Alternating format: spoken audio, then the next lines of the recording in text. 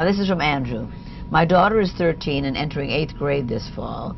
What advice can I give her if she finds herself or a friend on the receiving end of cyberbullying? Well, if it's a friend, it's very important to be there for your friend. What's also important is not to lash out. Do not respond to the bullying. If someone says you're a dirty skank, don't say I'm not a dirty skank, and don't defend your friend. It's not going to help. You're just adding fuel to the fire.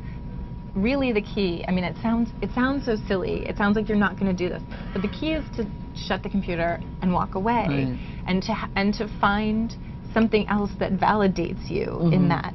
And I really think that that's the best you can do. Don't engage. Don't engage. The minute that you step into the arena, it's going to be a fight. Right. It's going to be back and forth, and you've added fuel to the fire. Right, right. Starve it.